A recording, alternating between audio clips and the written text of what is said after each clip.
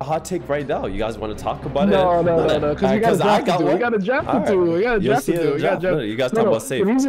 The reason why, save for the draft. The reason why I bring this up is because I don't know if y'all been in Discord or not, but shout out my brothers Peter, shout out my brother Aaron Wan-Bissaka. We are starting a coalition. I don't know. We don't have a name yet. We're basically taking down players that are idolized, players that are seen as greats.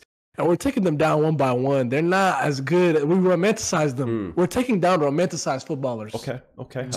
So a couple weeks ago, we packed up Zizou. Packed him up. That's crazy. Get him out of here. Watch your mouth. Packed him up. Okay. Wait, what? We packed up Zidane. Zinedine. Yeah, you're not just gonna say that quietly without explaining yourself. Ace, we tried to recruit you, bro. You don't check your Discord. We added you. We tried to add you to the team. It was a picture of Alexis Sanchez with a Man of the Match trophy, and the caption was, "That Eden guy was playing with a Miniminter." Damn, what the flip? Yo.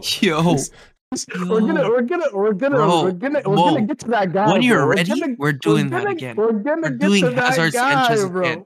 We're gonna get to that guy, bro. There's no conversation. Ace, don't worry, bro. Me and Peter, we have a long list, bro. A couple people on the list so far. Before you get into that stretch, you're currently romanticizing a player. Who? Currently, 2024, who still plays, and he hasn't done anything internationally. De Bruyne. That's who you romanticize. That's your goal. That's your goal. Hold on, guys. Yeah, you haven't watched Belgium. Didn't they just lose? Didn't they just lose 1-0 the first game? Yeah, they did. Game week 1. They did. You didn't watch the game. He had a great second game. I can't lie. Yeah, watched the game, bro. Yeah, but as a resident KDB hater, he had a great. What's gonna happen game 3? What's gonna happen game 3?